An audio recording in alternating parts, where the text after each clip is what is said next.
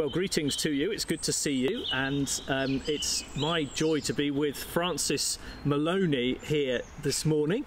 And Francis is going to be ordained as priest on Sunday the 27th of September. And so we're going to be exploring a little bit what that means to be ordained as priest, and what it means for Francis. So Francis, it's great to see you. Morning. And how perhaps you could talk a little bit about your experience, and how have you experienced God's calling upon you? I was thinking a little bit about this the other day, and I think one of the ways in which I've experienced that is in just unexpected conversations with people suggesting that I go into this kind of work, and they might not have the right words to use for it.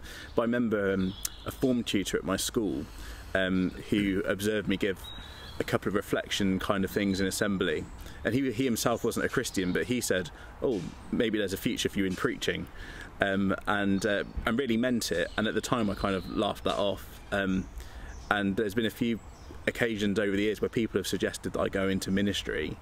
For myself, when I was much younger, I did have a sense as a child that I probably would one day look at ordination, and that sort of went away. But through the encouragement of people at my church, when I was in the youth group and things, I was encouraged to go off to Bible college, and then off the back of that just began to explore what my ministry would look like, and I've come to this time. And here you are. And here I am. Brilliant. Well, and we're delighted to be with you at this time. And last year, of course, you were ordained as deacon, and this year you'll be ordained as priest. So yes. What does it mean to be ordained as priest? Well, I suppose that's like the $1 million question. But I think for me, being a priest is fundamentally about how other people perceive you, because you're given an office, you're given a role, with some definition to it, but actually also a lot of freedom within it. And so in one sense, a priest is just another Christian, someone who's just trying to follow Jesus. But I think the way that then people relate to you from within the church is they expect you to lead. They expect you to do things like taking services in very practical terms. They expect you to, when we do this funny thing called communion, to play the part of Jesus as we reenact the Last Supper, to lead people through different times in lives, and baptisms and weddings and so on. So I think that's how I would see it, is actually to define it by what a priest does, is how your function changes, and that is seen by how then people relate to you and what they expect you to do.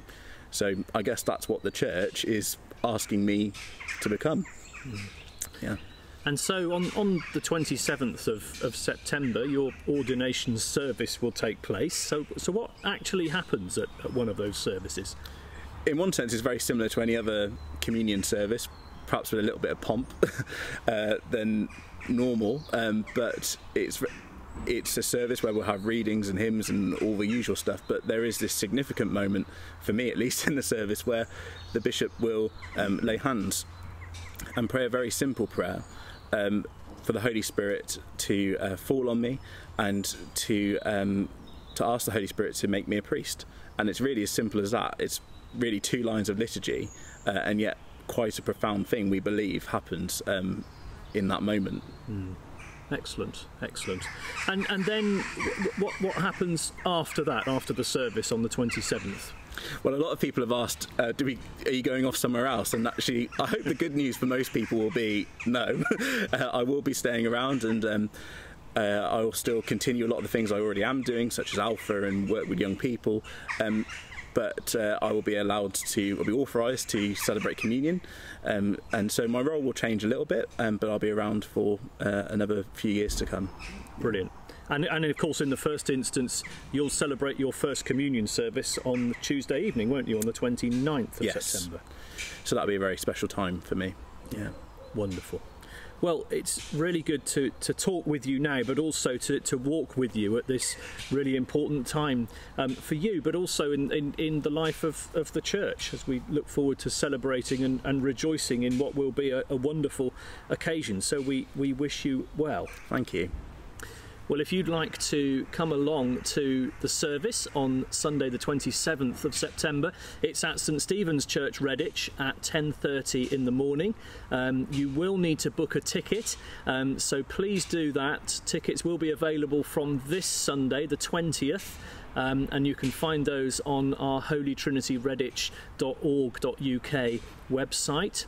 And equally, if you'd like to come to Francis's First Communion service on Tuesday the 29th at 7:30 in the evening, also at St Stephen's Church, then you'll be able to book a ticket for that too. We look forward to seeing you there.